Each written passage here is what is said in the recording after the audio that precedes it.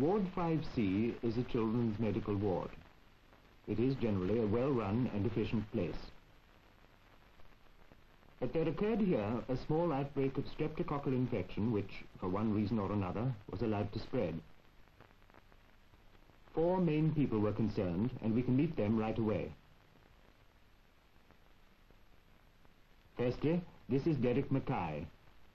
He is suffering from a congenital abnormality of the heart. The nature of his disease is bound to make his recovery long and slow, even if no complications set in. In the next cot is Helen Medway. She's in hospital for treatment of primary tuberculosis. Helen's making reasonable progress, although it'll be some months before she's clear. There doesn't seem to be much wrong with Jimmy Miller. He's been having treatment for acute rheumatism, but he's practically well now. And Dr. Blake is the 4th character. He really has no business to be on duty at all today, because he obviously has a bad cold. As it turns out later, it's not only a cold that he's got, but also a streptococcal infection of the throat. No doubt he himself would rather be off duty, but they're short-staffed in the hospital, and there's no one else to carry on. At the moment, he's dropped into the ward on Jimmy's account. He's very pleased with the little boy's recovery, and sees no reason why Jimmy should not leave hospital in 3 days' time. This is good news indeed. Jimmy will be home for his birthday on Thursday. But when Thursday comes round, Jimmy is in no shape to leave. He has a sore throat and also a slight temperature.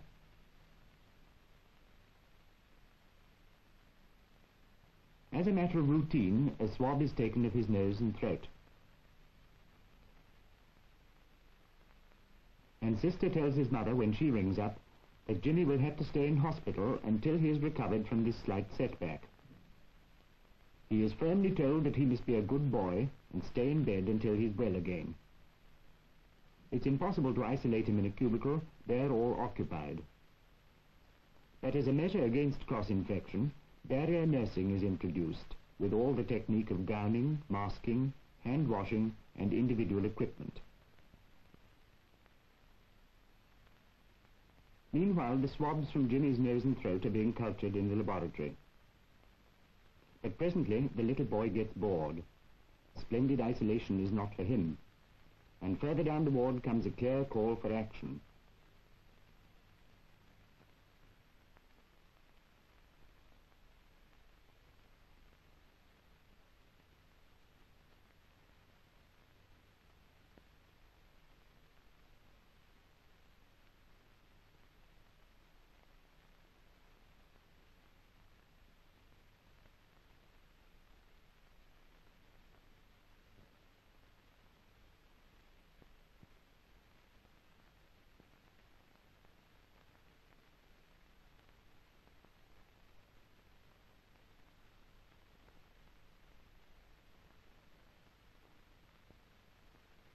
Of course, Jimmy is hustled back to bed quickly, but unfortunately nobody saw the little episode with the toy.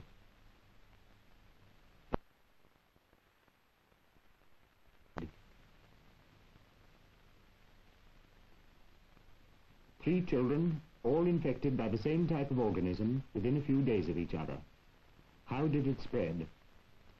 Let's go over the events again and see if we can pin down each step and examine it in detail.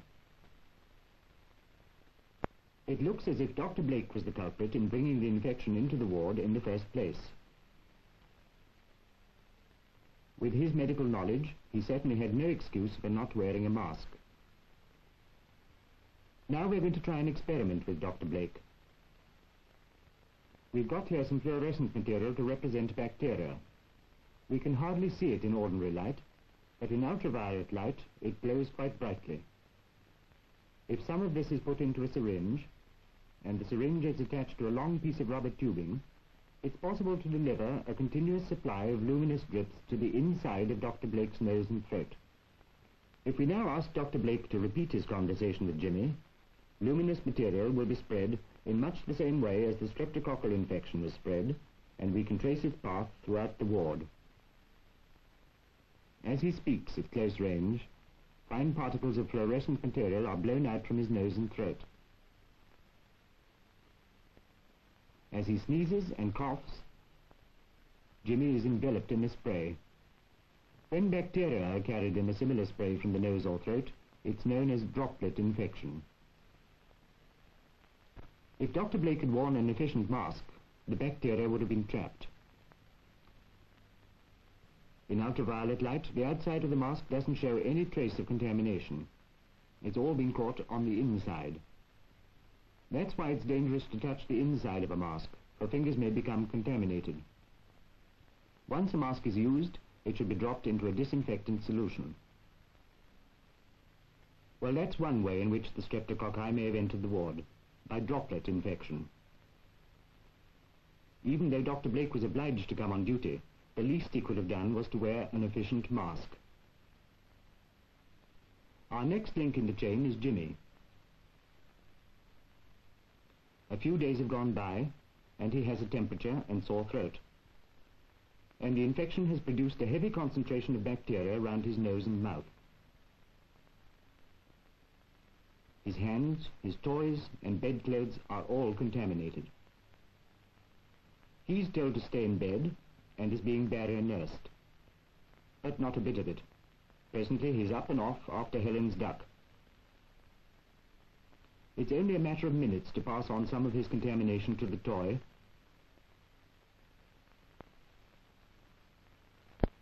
and via the...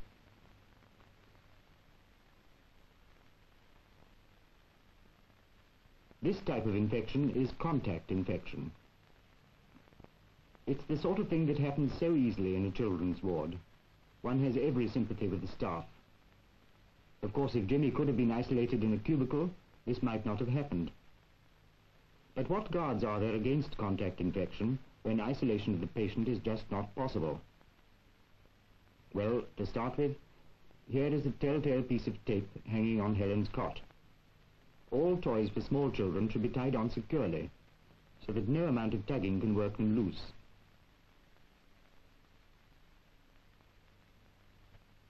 Any toy that does fall to the floor is bound to pick up bacteria of one kind or another.